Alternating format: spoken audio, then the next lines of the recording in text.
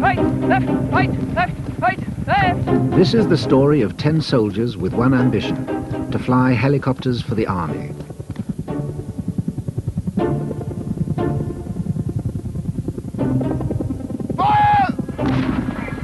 After 11 and a half months, Course 354 is nearly at an end. Right, 2 o'clock. Got it. 4 would-be pilots have failed the training and had to return to their old units. Everything we've taught you here, stick to the basics. Now the 6 who remain are just one step away from their wings. But their toughest test is still to come.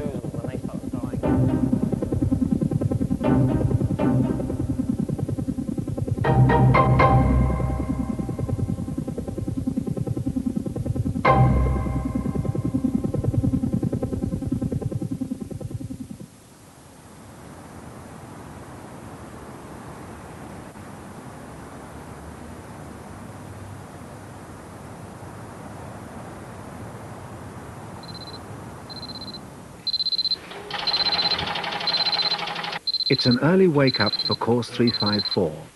They've swapped their base in Hampshire for the barracks of Fremington. They're here to fight a war. Uncle Rooney. Awake. Another day. So who are you at war with? I don't think tell you, but I might have to kill you. You see, it's all top secret and classified and shit, man. Yeah. They invade Cornwall every 6 weeks. Still can't beat us.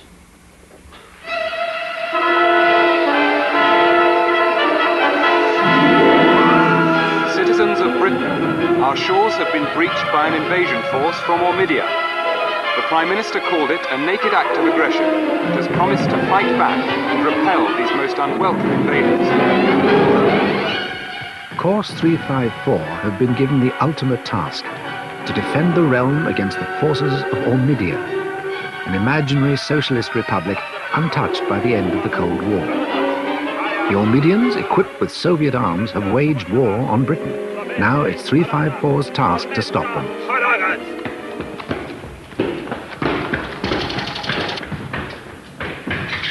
Following a series of battles during the night, the enemy has failed to make further progress through 2RGJ area.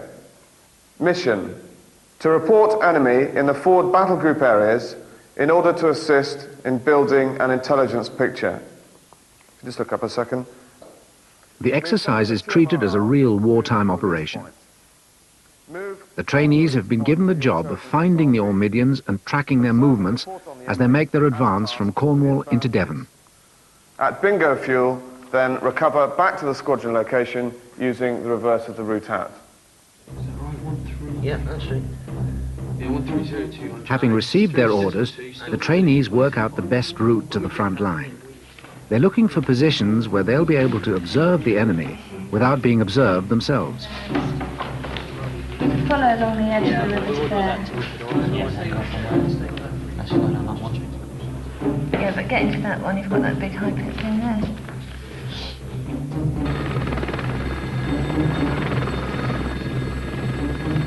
Right, from here, you've got a re-entrant running off. Seen. Range about 500 metres, you've got a brown field with scrub on it. The trainees are no longer piloting the helicopters, they leave that to their instructors. They're now commanding the aircraft, directing every aspect of the mission. They have to stay as low as possible, under the radar horizon. And height below 150 feet. Roger. They're operating in pairs. Corporal Mark Hitch is on patrol with Lieutenant Jenny Firth. So should have a road coming in on the right down here. Yeah. So where that barn is. By the barn, yeah. Yep. From there onto a heading of 155, please. 155, Roger. Still saying please. Stop it. What we're trying to depict is a tactical exercise away from Middle Wallop, so that the students get used to operating in a new area that is totally unfamiliar to them, and in a setting that also will be unfamiliar to them. Okay, now I have to admit here, I know we're going in the right direction, but I'm not quite sure where we are. Roger. So if we maintain, then, well, we'll get to the river, the main river. I know we haven't got any ADAs that we should hit, having set up on 100. Map reading at 50 feet and below is extremely testing, because every valley looks like each other. And we have to tell them that to go back to basics in low-level map reading. And that is a lesson that comes out certainly on day 1 and day 2 of every course that comes down here. Keep your map down as well, because you're blocking out half my cockpit view. Hold the damn thing down, you could sleep under it at the moment. It's climbing slightly. We've got to cross these pylons now, have we? 12 o'clock. Yes, sir. Okay. These are the sort of things I need to know, you see.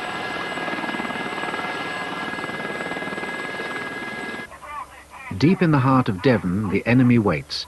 2 Land Rovers and a truck representing the Ormidian forces. This enemy has the unusual advantage of being able to listen in as the pursuers track them down. Once the Ormidians have been correctly identified, they'll acknowledge the sighting and the mission will be over. But that's easier said than done. Mark Hitch is struggling to find a position where he can see the target area without revealing himself to the enemy. The left 11 o'clock, you've got 2 prominent like dead trees on top of the ridge line there. Yeah. Can you move up to that area there, please, sir? Don't get tunnel vision, remember. Okay, look out. Look at the wider picture. All right, what's the problem at the moment? It's quite exposed out on the 12 o'clock. Yeah, if you put us up on there, what is that going to do to us? Can you see the target on the heading at the moment? 243. Can you come on to a heading about 243? Hold on, what I'm trying to do here is sort of give you an idea. You cannot see even the area that you're looking for, can you? Because there is another spur feature between us and the enemy. So for me to move up to the trees to the left, or us to move up to the trees to the left, it's going to do absolutely no use at all, is it? So what do you think we've got to do now? Move up. We've got to move forward, haven't we, at some point? We sat for a long time in a piece of dead ground, looking across another piece of dead ground at another hill, which was absolutely useless, really. Okay? The point we ended up in was far too close to the enemy. So, on that side of life, you got suckered forward. All right?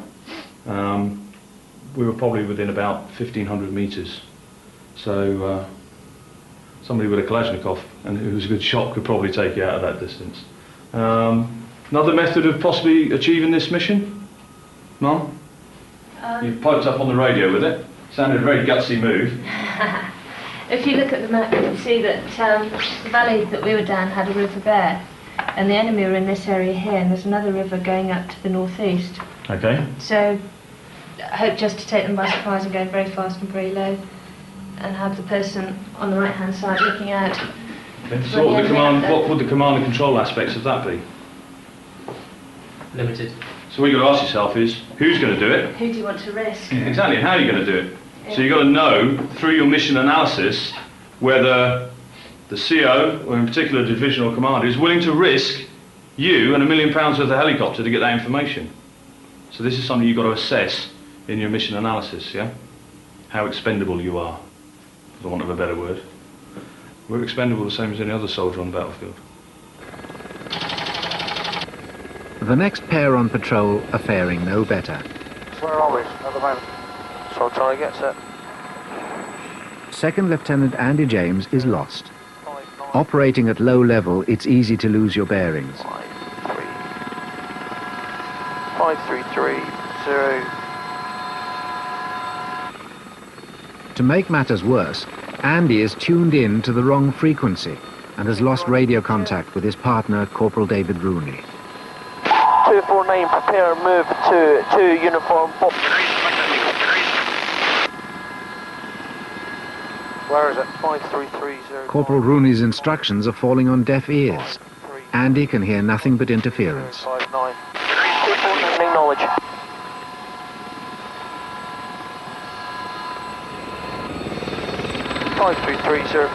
Distance is in Strawbridge.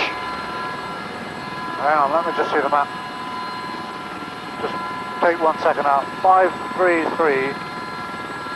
That's not 059. Let's get the right grid plotted. Just slow up a bit, get the grid.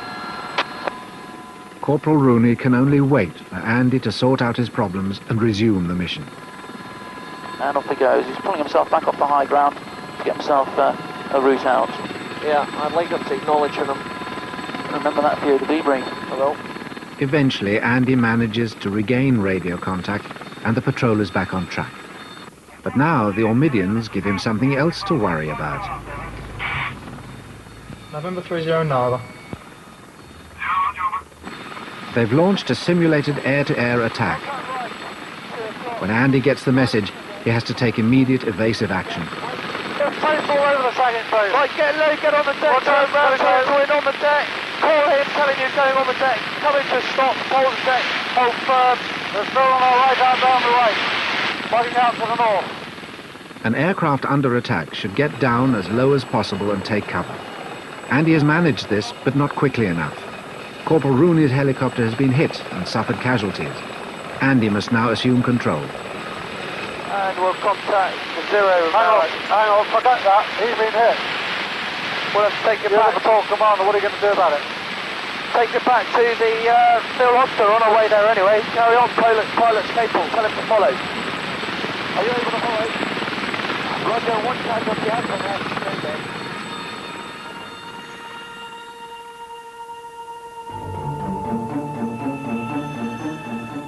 By the end of the afternoon, the patrol returns to base without having found the Ormidians. Ship minutes 19015. Andy's poor planning and radio work are being held to blame. The instructors are now concerned about him. This was his second mission of the day, and he's shown no signs of improvement. He just got totally bogged down. Everything just went out the window. We got more or less lost. We didn't know where we were. Tactics were a non-event. Radios were a non-event, and the whole thing just really came to a grinding halt. So we came home. But I think he can do it, but he needs to buck up. Right, I flew with them this afternoon, and for a supporting man, he was not pulling out the stops. He needs to get a lot more fiery, needs to be a lot more with it. He tends to just sit back, and you'll concur from earlier, he tends to just sit back and allow the situation to wash over him. So I'll be looking for him tomorrow when he reflies as the commander to demonstrate quite a lot more aggression and general spark. He's had a very comprehensive debrief off the last patrol, both from the patrol commanders and my point of view, and he should have a reasonably good idea of where he's got to go. So he's certainly not firing on all the cylinders at the moment. Is that one of yours? That's yours.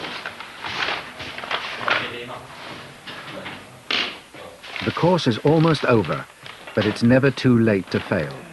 Even at this stage, people have been chopped from the course. For Andy, another bad flight tomorrow, and he'll be in serious trouble. So it's been a bad day, is it? It's alright, it's one of my better ones. It's quite, should I say, it's very hard work. It's all good and well getting everything sorted or thinking you've got everything sorted, but finding out when you get out there that you haven't quite. It's quite hard work. Planning side, you think you got squared away, and then you realise you've actually not really, because you've forgotten about 50,000 things that perhaps you should remember to do. So no, it's hard, and it's quite annoying when you can learn a lot of things, but it's quite irritating to do badly, or not do particularly well. I wouldn't say badly. I'm just not happy with the way it's gone today. I hate having shit days. Should be alright tomorrow.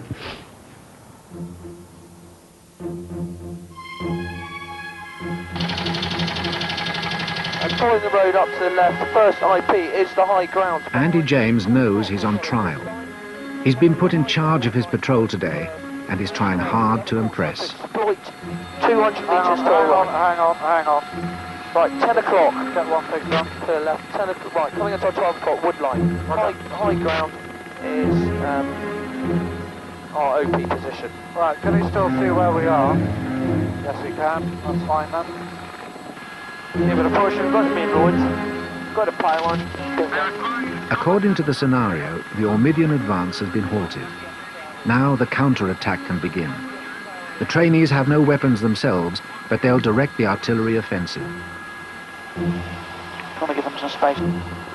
Roger. Right, move forward to the hedge line between these two trees. I can't see anything because they're obscured by the trees. After 40 minutes on patrol, Andy has guided his helicopter within 2 miles of the Ormidian lines.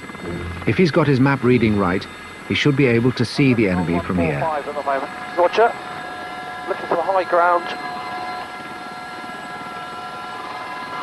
To scan the horizon, he uses a gyro-stabilized periscope mounted on the roof of the cockpit.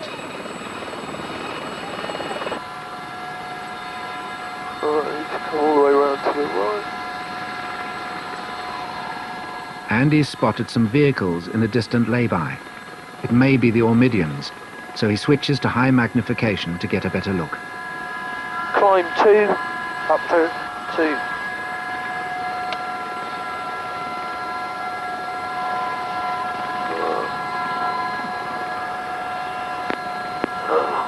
What's happening? Hello, Hotel 20, sighting, wait out. Right, we've got a sighting in Portland. Thanks for telling me.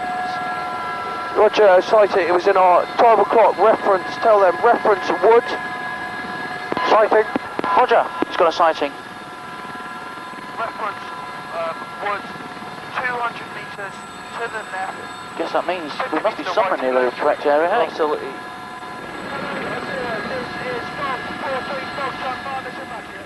Andy has successfully located the enemy position, so he calls up the artillery unit to launch an attack on the Ormidians. Ah, right, okay, I've just been speaking to... Hello, X-ray, I want 0, this is Golf 43 Foxtrot, fire mission battery, over. I'm getting nothing.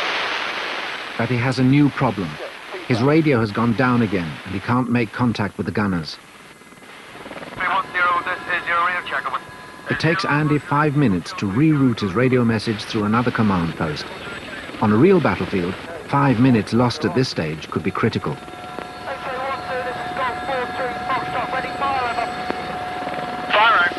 Move forward. Hold firm, hold firm. Holding. Artillery shells should now be destroying the enemy target. But this is an exercise, and the shells are all imaginary. I suppose, I can see that. Andy has to make do with his instructor's assurances. Good. Right, tree rolling. Okay, I think we can effectively say that we've stonked that lot nicely. We're on task elsewhere now, so Roger. X-ray 10, this is Golf 43, a 4-shot, a target destroyed, end of mission, over.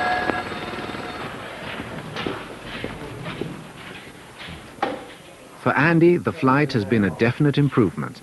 He didn't get lost this time, and he managed a successful fire mission, despite the radio problem. No, it went all right, I suppose. Yeah, that was all right. The actual recce, but we couldn't get comms either when we tried to send a... No, I went through zero again. So I asked you to do it, so I went through zero again. So the guns went listening out. That was fun, that was. I quite enjoyed that. You could see that you were working at it and persevering. He was really trying to help you. The stuff he was saying to me, I'm going, no. We tried all frequencies for Hotel 20, didn't we? Every time I felt so embarrassed. I think I'm such a biff because like every time they'd go shot over and I'd go shot out, or I wouldn't quite hear it and stuff, and they'd go, hello, Golf 43 Foxtrot, this is 0 from Hotel 20, ready over, and I'd go ready for over. I think it's been a very successful exercise, and I believe that actually the students have learnt an awful lot in really what is very testing countryside. Do they pick up a tactical awareness here? They are beginning to. Bearing in mind this is very early in their flying career, all we're trying to do is just to give them a feel for what it is like in a squadron life, within the resources that we have available at the School of Army Aviation. And how's the war gone? I think we won.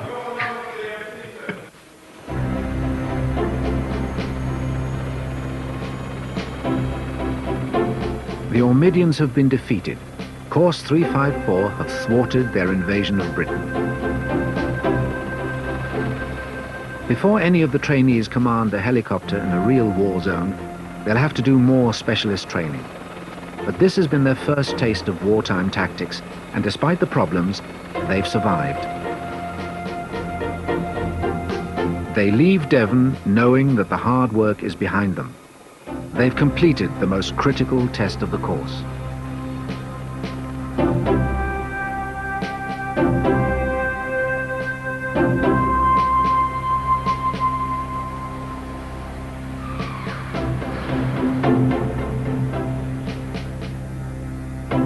Back at base, the trainees land for the last time. They'll have a final debrief to find out their grades, then that's it.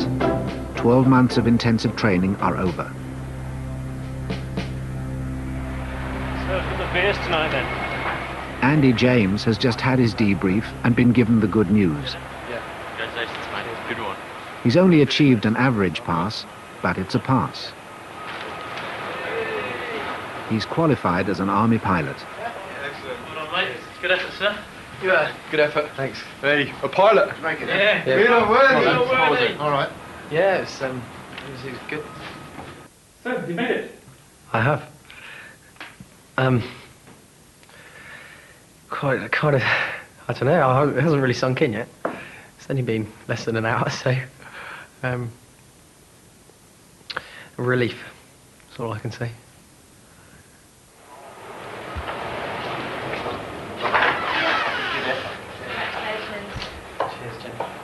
Good one.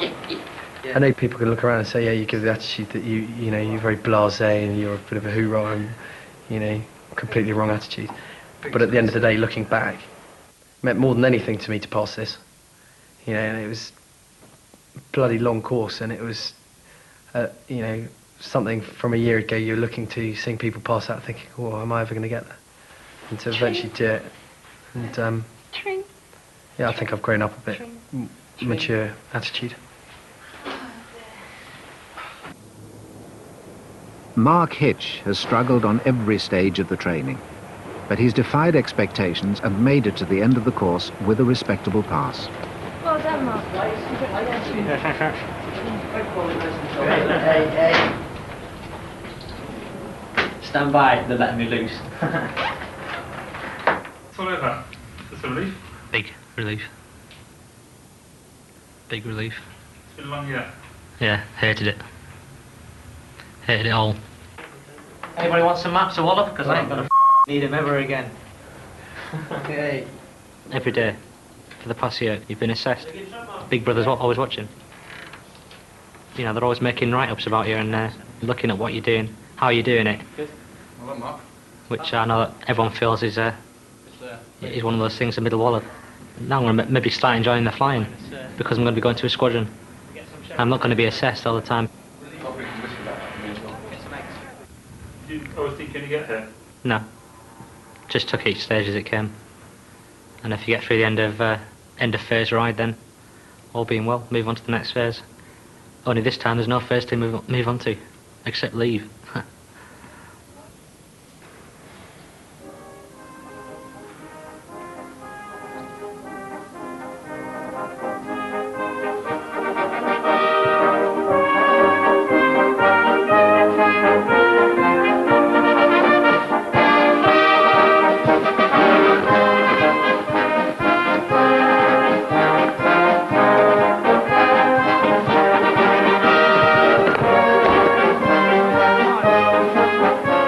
At last, it's the day of the Wings Parade.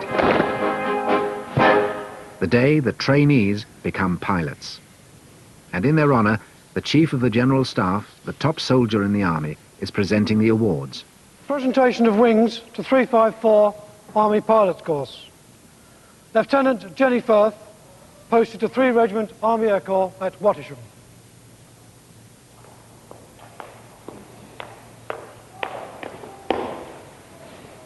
Very many congratulations. Thank you, sir. That's excellent. Good indeed. How do you find the course? Very enjoyable. Quite hard, wasn't it? I really think it's very hard work. Obviously, the immediate future holds going to my new unit and going on exercise pretty sharpish, and then I shall committed to 3 years flying with them, and then a 4th year, which I understand that I may choose to fly in. Although often you're given a desk job for your final year, and that'll take me way beyond the end of my short service commission. So by then I'll become a civvy at the end of it all. Well done, Mary. I'll see you later. Jenny doesn't see her long-term future as an army pilot. She'll serve her time and leave. Corporal David Rooney, Army Air Corps, posted 5... Others want to spend the rest of their lives at the controls of a helicopter. Well done. Many congratulations. Excellent. I always wanted to be a professional pilot, now I am. Never wanted to be anything else. Bar a pilot. So, what else is there to do? It's the best job out. Well done.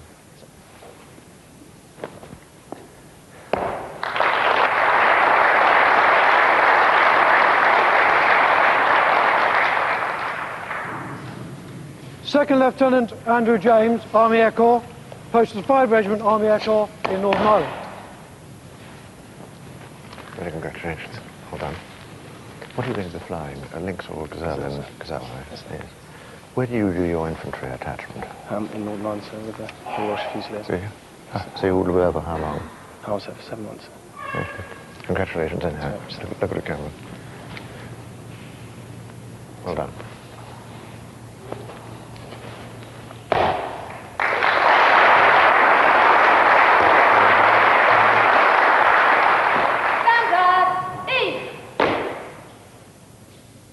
General Little, ladies and gentlemen, it's been a very great pleasure for me to present the wings and the trophies today to the latest Army Pilot's course.